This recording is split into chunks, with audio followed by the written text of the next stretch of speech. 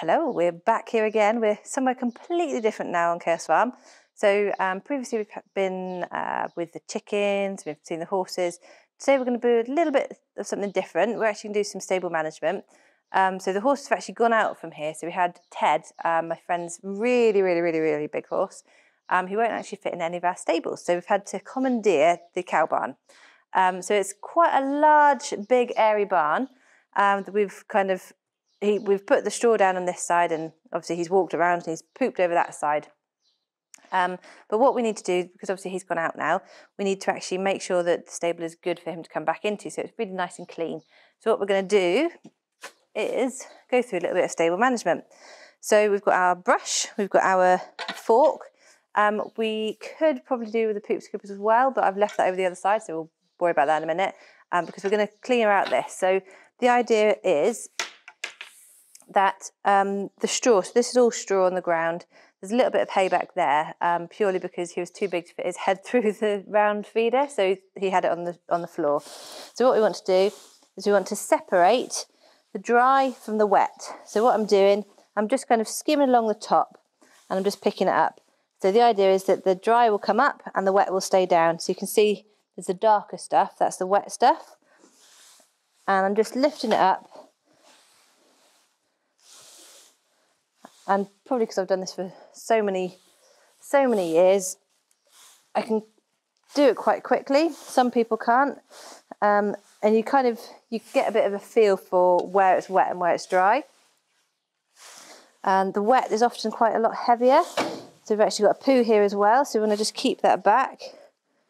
And we'll just go through here. So you can feel the difference with the fork. It's a bit lighter, and then the wet is obviously heavier. It's also a different colour as well. So I'm just going to keep pushing this back across. So I think Nathan is coming with the wheelbarrow, because I left that the other side as well. So all this that's all dry. So we can kind of see it's actually not that much wet, which is surprising. So this stuff here is wet, so you can actually see it's a different colour. And basically what we use is we use the straw because the straw actually absorbs it. Find a nice bit here. So the straw is quite a lot different than hay. So straw is actually hollow. Although this has been flattened, it's actually hollow. And the idea is that the liquid, so the urine, basically goes inside that, and it's actually soaked up by the straw because it's quite hollow. So the water goes in, or the fluids go inside, soaks it up, and then stops it standing on the ground. So if it's standing on the ground, it's not so good for the horse because they're going to be standing in it.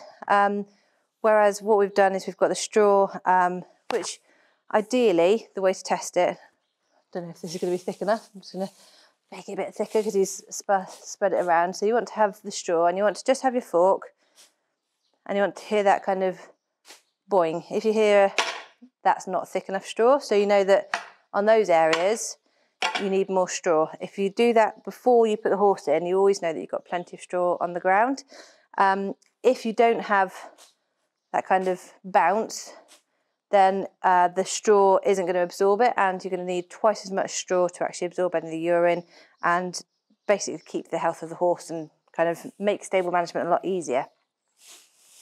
So here I know that there's a lot of wet because I can see it.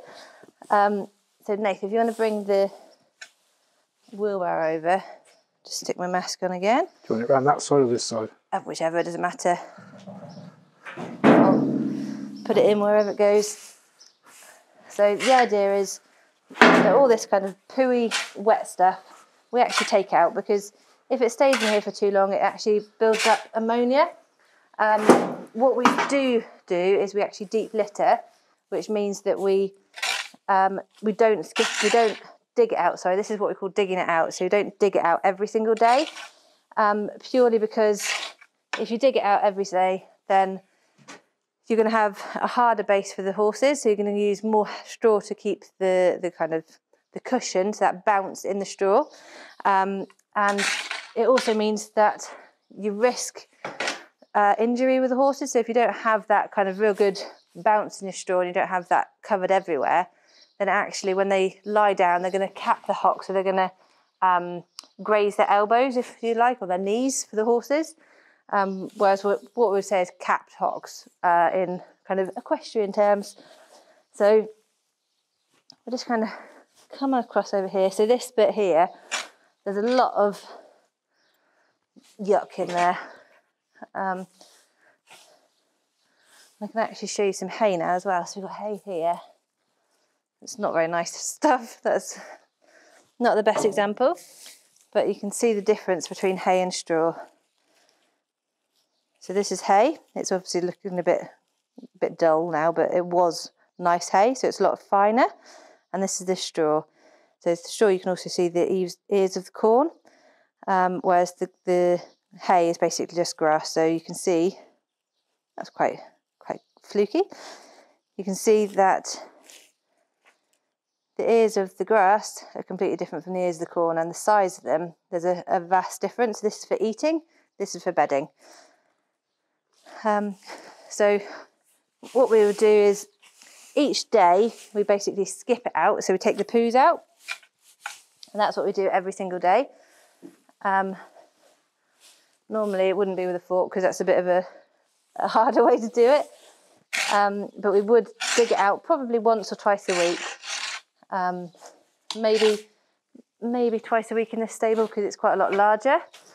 And then we just put it all onto the muck heap. So what we'll do is we'll just fill it up a little bit more.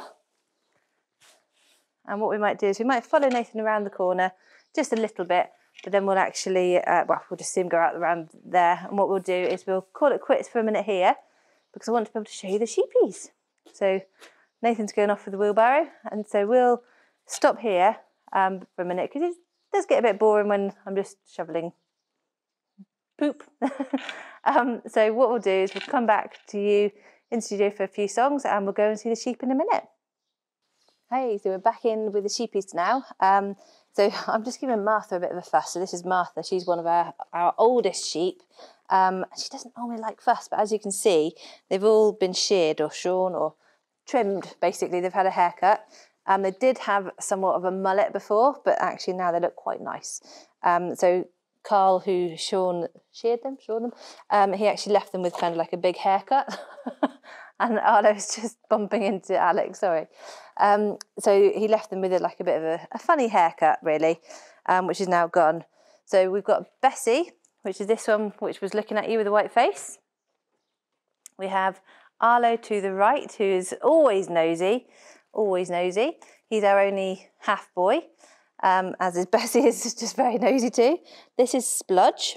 So Spludge is Spludge because she's got a black splotch on her neck, and her twin sister Ellie, which is the one here, black face, that doesn't want to talk to us. And we have Libby, who is at the back. So Libby Lamb is at the back. Libby was a bit special when she was younger, so we call her Libby Lamb. And then this grumpy one is Martha, obviously, that we've seen. Martha is quite enjoying having an ear scratch, actually, which is surprising. And then obviously Arlo again. Yes, Arlo, you always have to be front and centre. So Arlo, you can still see he's rather rotund. All of this is... he is huge. And this is after he's lost weight. So the sheep came in because they were actually overweight. So it's not good for them to be overweight, just like for us. But they were really overweight. So, oh, Martha's wanting to scratch. She's just pawing me. They're very demanding, these sheep, I have to say. So Martha is here wanting an ear scratch, and Arlo is wanting a bum scratch. So multitasking whilst filming, never worked with children and animals and all that. So they came in because they were quite overweight and they just needed to lose a bit of weight for their health, really. Arlo's really enjoying it. So when he enjoys it, he licks and licks and licks.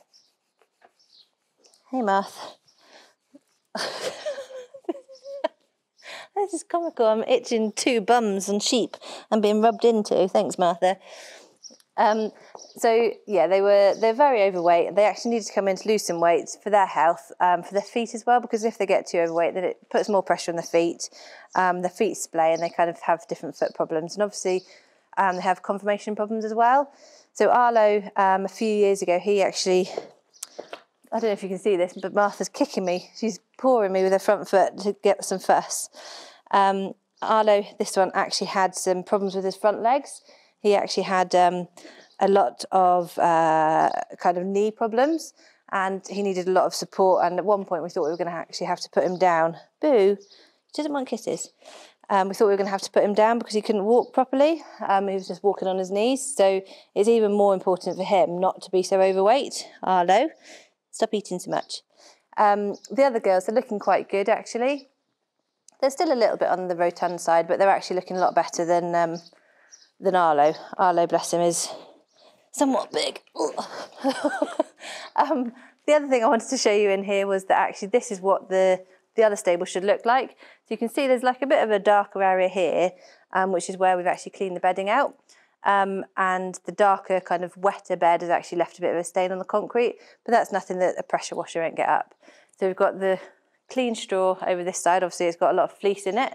The sheep were shorn and Carl put the fleece just the other side of this gate, as you can see. But what the sheep actually decided to do was get into that paddock or that side and actually pull all their fleece out. So we were joking that they must have been cold to try and get their jumpers back on again.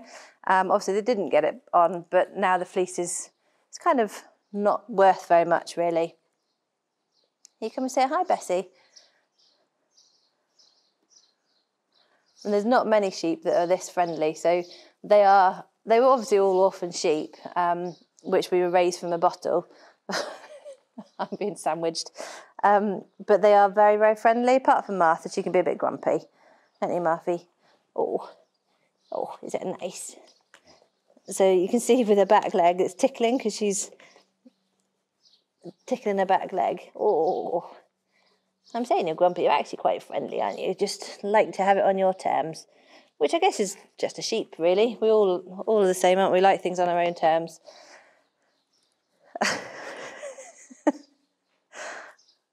And Boris just doesn't seem bothered at all by the sheep, and the sheep aren't bothered about Boris, really.